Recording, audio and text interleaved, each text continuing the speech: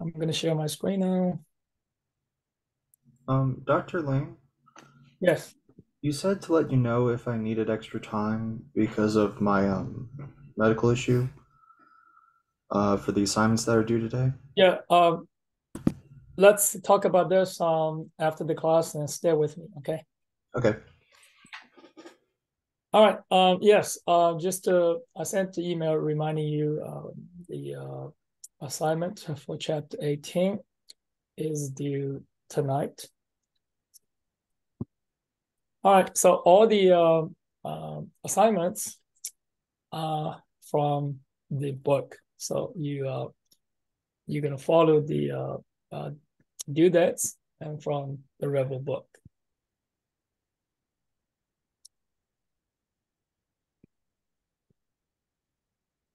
We started on generics in chapter 19, last lecture. We're going to finish it today. So we know the generics now. Generics is to parameterize data types. So when you write methods, you pass the arguments, you parameterize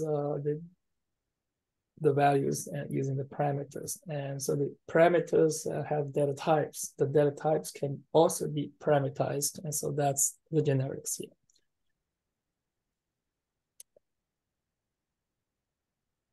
So we introduced the syntax and the generics and the examples for defining the generics for class and generics on the method level. And we have the generics have the using the syntax, the question mark, and that's the wildcard. And for any, or there's a bounded, and also there's a low bound generics. So all the syntax. And we also have this concept of this raw type and for backward compatibility. Now we're going to continue and to look at this this section. Erasure and restrictions on generics. So this is, we're going to look at how generics is handled by the Java system at the compile time and at runtime. So this is the erasure means to erase it, and restrictions. So there's some restrictions on generics, and in certain cases, so you're going to see you're not going to be able to use it. So what is this erasure? Erasure is this: the information on generics is only used by the compiler at compile time. When you actually run the code, the generic information is erased. So it is not used anymore. So here, the reason in Java is for the implementation is for the backward compatibility. So the way we do this is only at the compile time. At the runtime, it is not used. We check everything at the compile time, and at runtime, we don't use it anymore. And this is, we have to do this using this approach is for backward compatibility. So because anything you have already developed, you should still be able to run the same way as now. So this is the erasure. So let's look at some examples here. Now you're going to see what at the compile time. So when you compile it, you have this. This is the information, generic information. So this is the list. It's the array list of strings. So the compiler recognizes this. It's a array list of strings. So you're going to add a string to the list. So this is fine. And now, and you're going to get the string element from the list. So get at index 0. So that is here. This is all okay. So this string. So there's no problem. The compiler says everything's fine. So use the compile time. All right, now what happens at the runtime? At the runtime, this is now translated and into this. So it's lost. So this is the compile time. You have the generics. Look, you have generics. At the runtime, no, it's gone. It is not there anymore. So it's like you're writing this code in the old-fashioned way before using generics. So you have this new array list. So this is the raw type. So if you write the code this way, and so this is you're using a raw type, you can add anything. And then this is the element you have to cast into string for this. So this is, you will write it this way. Think about it, the benefits of using generics. Yes, you can write the code like this, and you can add anything. You can add Oklahoma, you can add this string, you can add a date, you can add a number. So, and if you write this code, you're not using generics, the compiler will not report any errors. But look, if you're using generics, the compiler takes this information and report error. So this is not what you intended. You intended it for strings. So you're not going to get any runtime errors. All right, but internally, so this is before you compile it. So this looks like this is the code, but after they compile, it's equivalent to this. The generic information is erased. So here, that's erasure. It's erased. All right, so here is another example here. So this, you write a method like this with the generic type. So this is E, it's a generics. And so that's the code you write this way. But after the compile, and this is actually becoming this. So there's no generic information anymore. All right, so they can have another example here. So this is the one using the generics, and this is bonded generics, and E extends geometric object. So now after you compile it internally at runtime, this is what happens. There's no generics anymore. All right, so this is very important to understand the language, the design, the implementation, and that will actually help you when you write your code and debug your code. All right, so because of this approach used in Java for generics, so there's restrictions for this. When you write a code, you're gonna see, hey, first thing is this. If you write a code, you want to use this. So you have this generic type E in your class. You say, I'm gonna creating this new E using the constructor like this way here. No, that's not going to work because this is done at runtime. At runtime, this E is lost. This information is lost. So it's not available. You cannot use it. So this is restriction, cannot use this. All right. You can look at other restrictions here. You cannot do this new. It's the same thing. It's anything you have a new, it's dynamic created at runtime. So you cannot use this. All right. So you can look at a couple of other restrictions as well here. So I'm going to let you look at it after the class on your time. And now I'm going to go to this, the next section. So now let's use this in a comprehensive case study. So we're going to design generic metrics class. So we're going to have the metrics for integers, for doubles, for rational numbers, for almost any number, and you can perform matrix operation. So addition, subtraction, and the multiplication. So all the things you can do with a lot of things for matrix operations. We're going to design it this way here. So we can design a generic matrix. And using this generic type, it's E. E extends number. So E can be any number here, E. So this is the group here, E. All right. So what do we have here? Well, let's just simplify it. We're going to just have add and multiply. So you can have, subtraction. You can also even do other things like transpose and all this kind of metrics, typical matrix operations. But for simplification, let's just have add matrix and multiply matrix. All right, so this is a matrix. It's a two-dimensional array. So here's two-dimensional array. So matrix 1, matrix 2. So you're going to return a new matrix, add together, and multiply this 2, and you return a new one.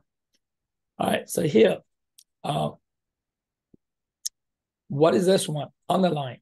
We have a method here. This is a print result. You're going to print this M1, M2 with the result, and using this operator. So this is underlined, and means this is a static method. It's a static method. So static method is not tied to any specific object of this generic matrix. It's invoked just using the class name dot print result. So this is the static method print result. All right, so when you look at, you're going to implement this add matrix, and you need to have this. How do you add individual elements? So this is the it's a group of values in matrix, right? How you have to add individual metric the elements. So we're going to have this method add and multiply. So when you multiply numbers, so you multiply the elements in the matrix. And also there's a 0, so representing 0 in this element. So this are 3 methods here on the elements. So these 3 methods, look at these 3 methods here. They are, so what is this UML symbol? Is italicized, means they're abstract methods. So the abstract methods, why this abstract? Because I don't know what the elements are. It is, if it's rational numbers, if it's complex numbers, so the way you do add is different from, you cannot just simply add it using like integer or double values. So this all depends on the real E is. So that's why it is now, it's abstract. All right, so this is abstract, and the whole thing, the class is an abstract class. Generic matrix is an abstract class.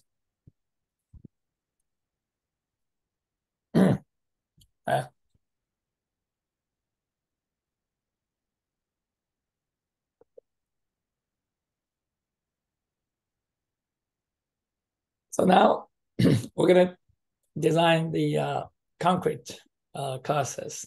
We have integers. Let's do an integer, and rational. Let's do this here in the example.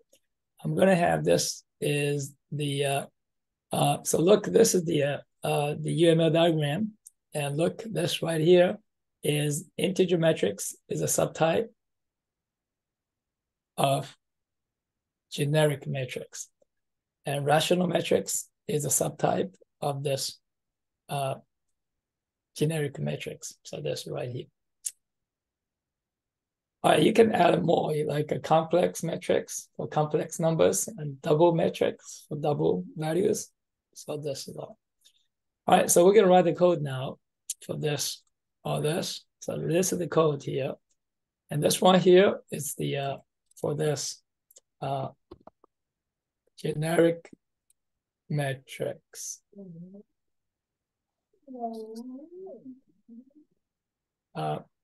Any question? Okay. Can you please turn off your microphone?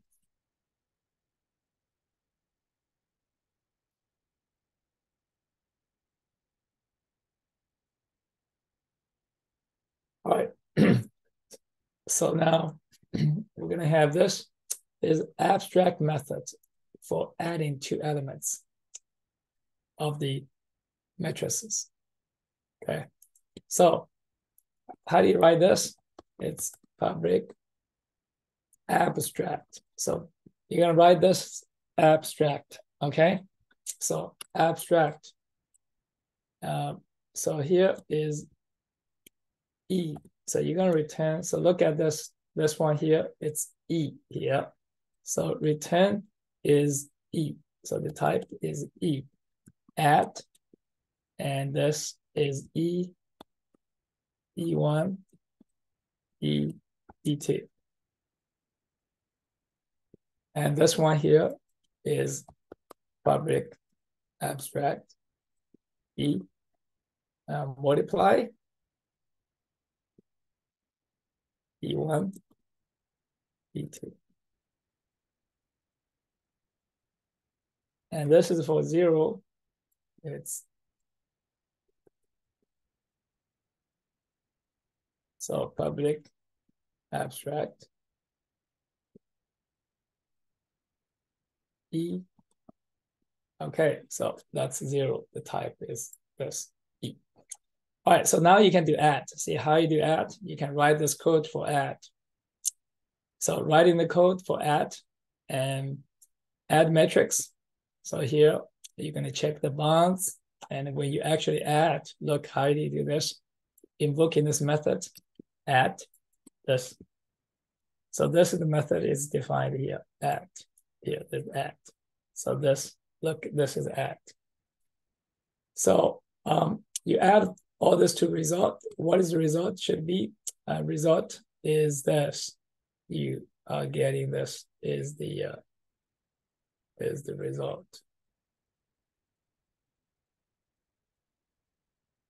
Okay.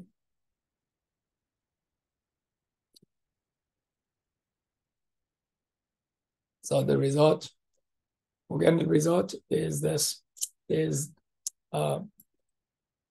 two-dimensional array for the returning resulting matrix.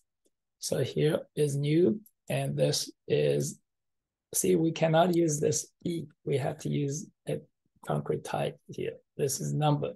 So that's good for everything, number. So you're gonna have any number under this number class.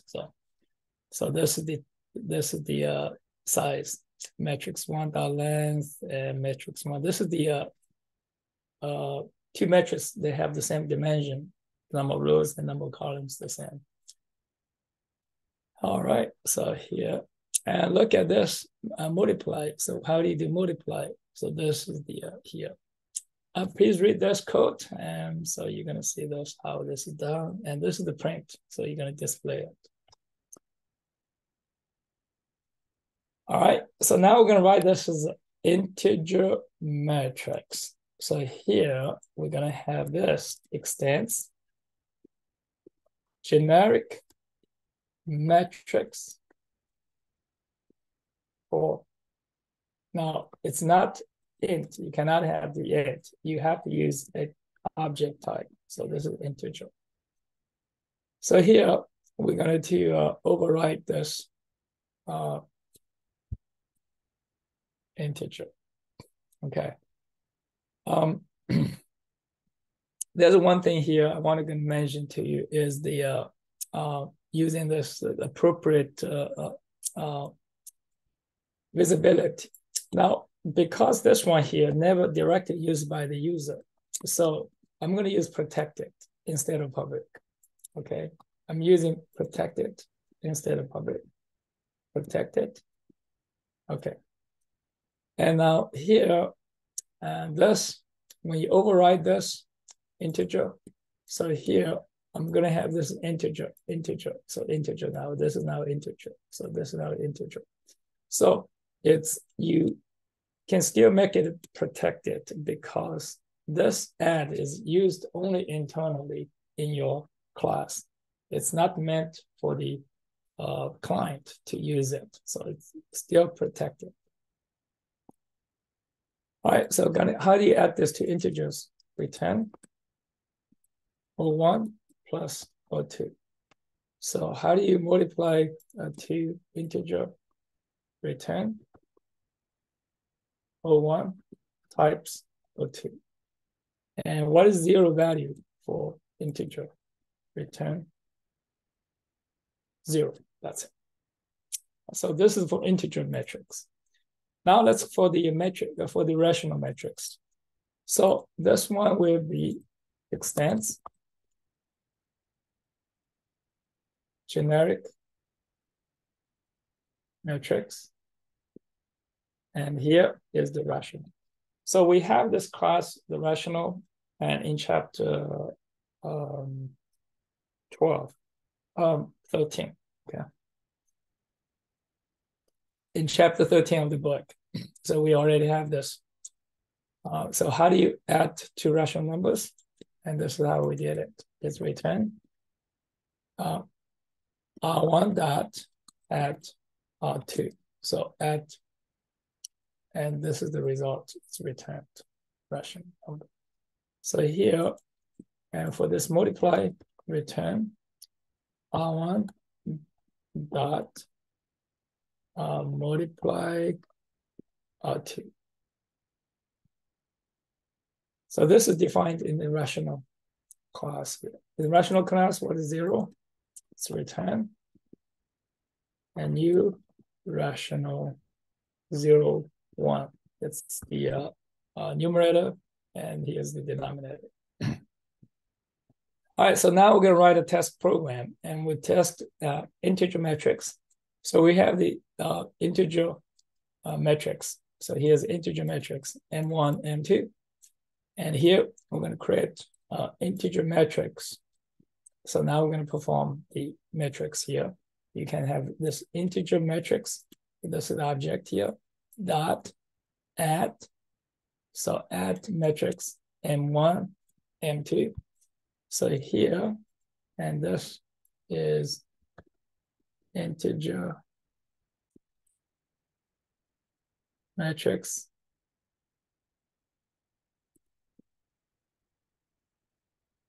dot multiply M1, M2. So here is the print result. Print result is here. This is M1, M2, the result, and here's the operator you're using. So it's print like this. This is the result. It's printed like this. It's printed like this. Okay.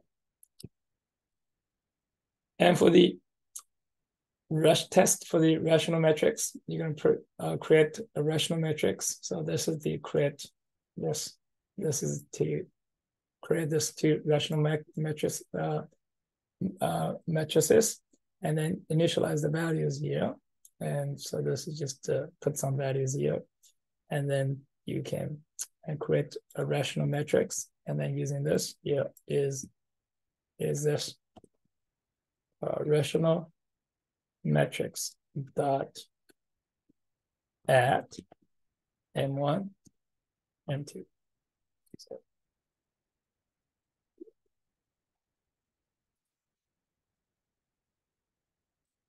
okay, I think that's all. And for this chapter, and we're going to start to introduce data structures in Java in chapter 20 next week. So we're going to look at all the data structures and see how we're going to use all the data structures from the Java API. All right. So any questions?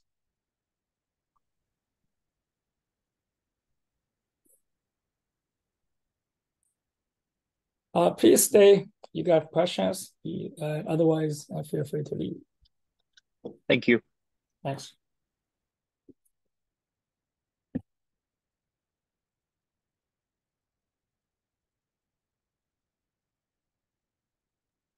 Hey, can you hear me?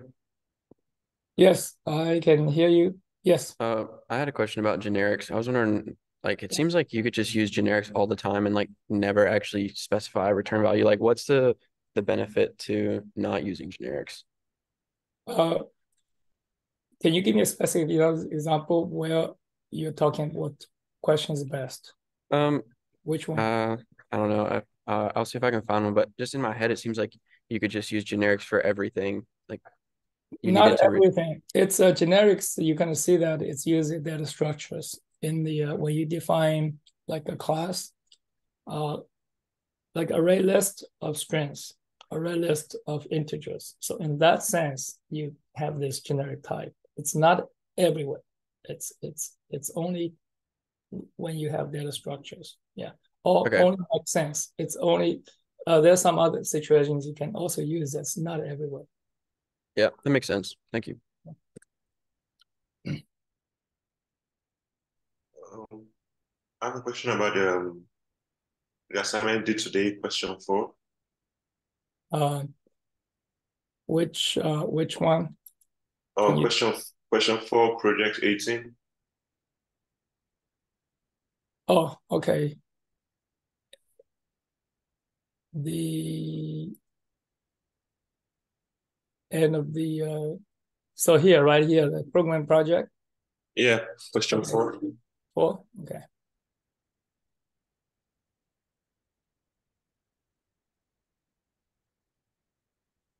All right, so let's go down. Look at this 4. Here's 4. Okay. So this is to get the occurrences of a specified character in an array.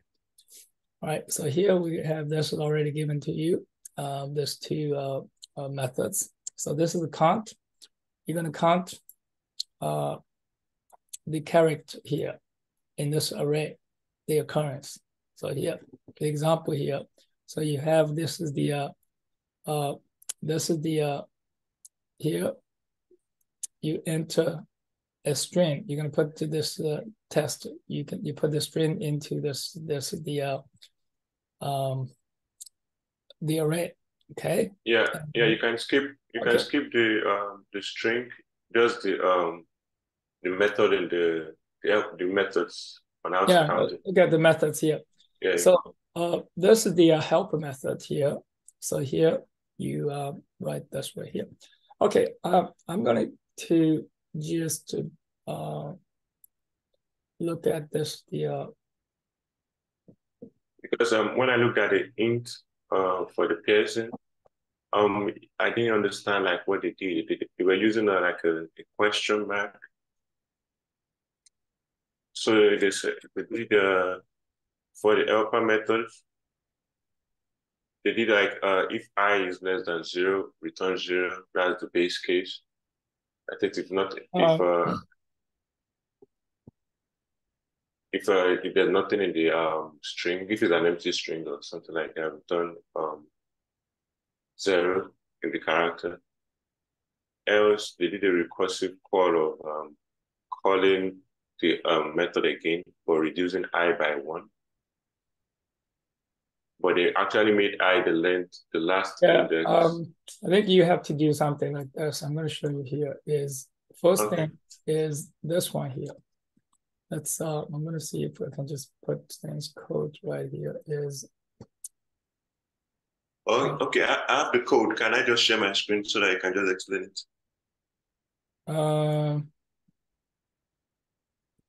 Probably here. Just let me do this fast. So because it's other people is in here too.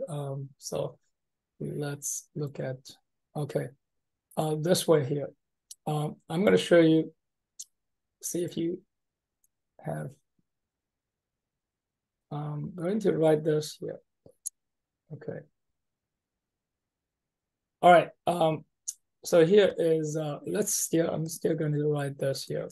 Public class exercise 18, 17. Okay. All right. And then inside, so you're gonna have a main method. Okay. Yeah. All right. So this is public static void main string brackets X. Okay.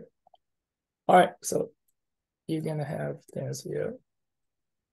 Okay, and now this is the one here. You're gonna copy and paste here, this one here. I'm gonna copy this one here. So here is, you're gonna write the recursive method here for this. What you need to do is this: return count, and here's the characters here, right here, and this is the array, and this is this character, and you have this is the high index. So here's the high index is characters dot length -1. Okay, now what is this? The second one here. The second one is right here. This is the key right here. When you write the second one here, it is like this. And this one here. All right, so here is the key, the recursion here, this part. So when you do this part, so think about this is see if I can get a little more.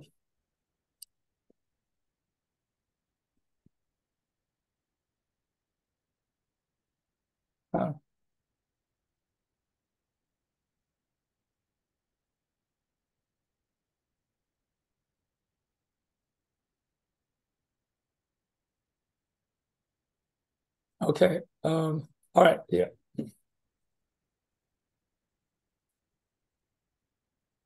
So you can write if this high, the index right here. So look at the index. So if high is 0, you're going to return 0. count is 0. Yeah. Okay. Else, you're gonna have a reduction. So else, this is what you're gonna do. Else. Okay. So else you're gonna return. This is the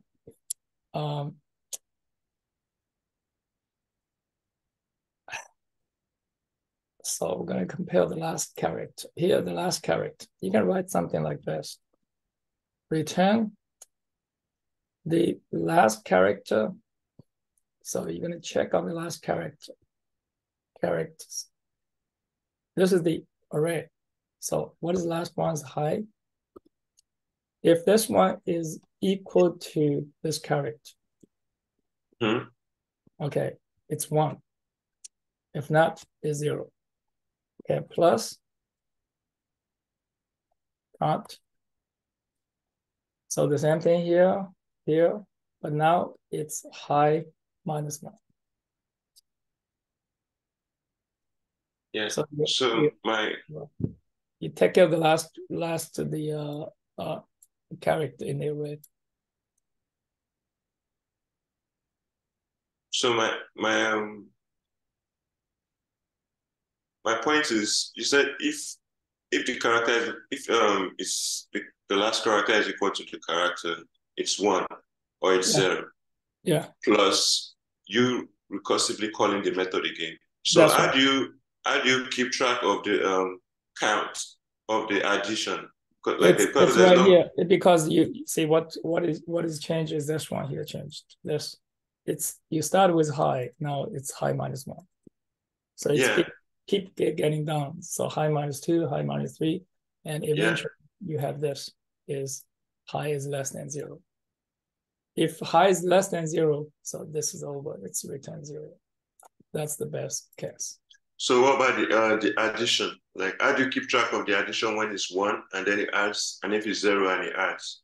Like, there's no variable, so like that's keeping the additions as we recursively invoking the method.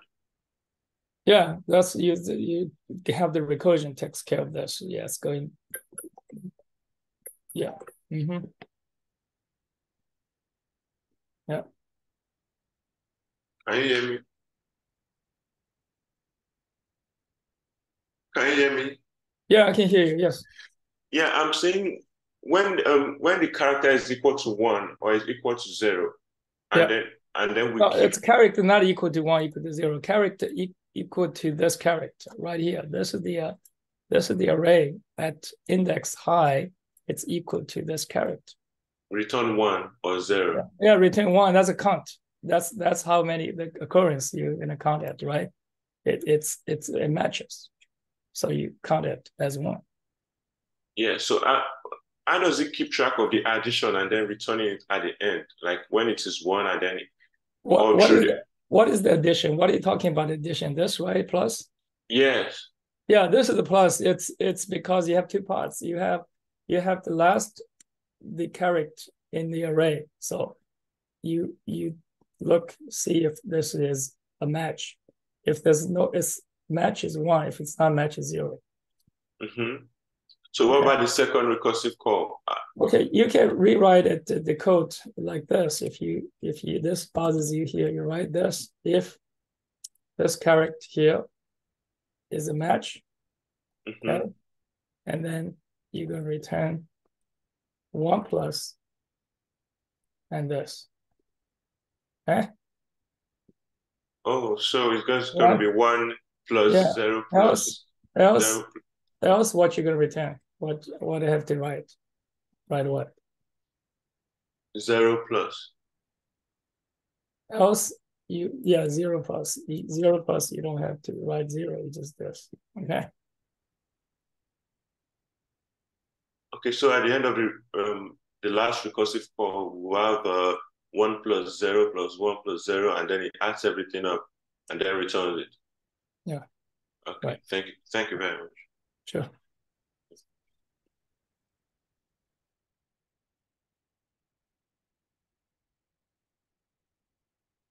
Okay, anything else?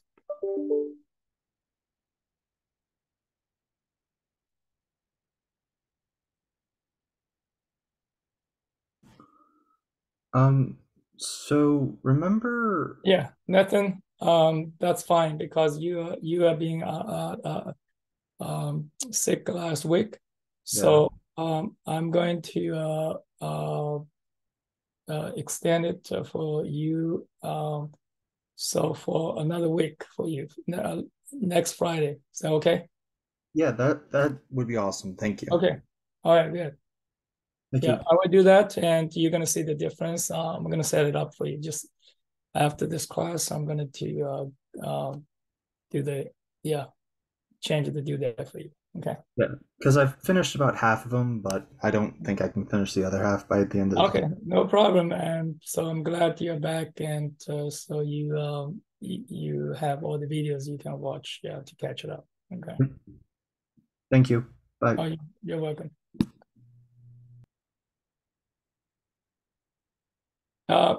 Anybody else? Hello. If you don't have any questions, I'm going to leave now.